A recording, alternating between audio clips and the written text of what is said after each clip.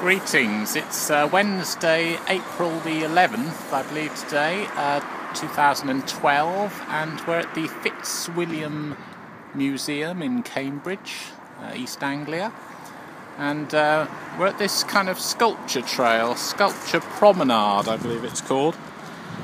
I'd like to give you a really well-informed commentary on what this all is, but I haven't got the leaflet with me at the moment, but it's a selection of sculptures I believe by 2 or 3 different highly influential and acclaimed international sculptors.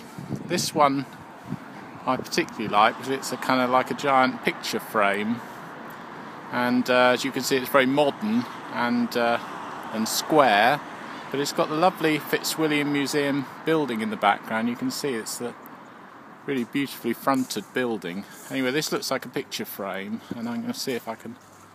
Well, I can't step through it because that would involve walking on it, which children obviously do.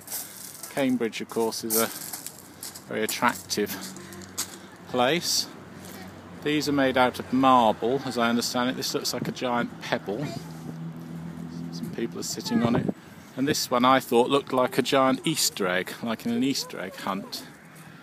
A huge piece of marble, and to the touch, a really lovely smooth surface, just beautifully polished.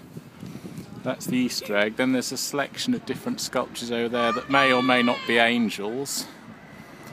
And then up here there are 2 imposing lion, well, these just past the building, lion sculptures, a little bit reminiscent of the lions at Trafalgar Square. And then just coming round here, you'll now see the colonnaded, I don't know what you'd call it, sort of neo-classical or something, frontage of the Fitzwilliam Museum,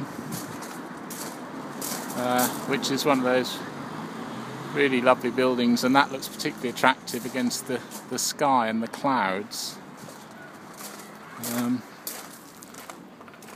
So lovely for people who live in a place like this. The entrance to the museum is free, as I understand it, so that's another bonus, and plenty of things to see and do inside.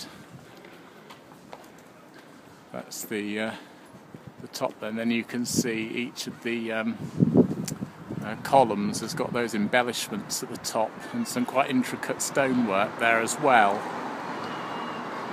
and the steps leading up and down. I'm just going to come across the front of the museum now, because the Sculpture Promenade continues down these steps to what looks like a collection of sort of hedgehog type sculptures. That looks like another egg, but there are these things that are a little bit hedgehoggy. These very textured surfaces. This one's my favourite because that just looks like a little creature or a little fruit or something. Another one there, and then 3 more here. And of course, round the corner, once you get past these, there is the ubiquitous little coffee area there, which we may or may not stop at later, the North Lawn Cafe. So I'll just go back here and you can just get an overview once again of the front of the museum. That's the Fitzwilliam Museum, Cambridge, April 2012, at the Sculpture Promenade.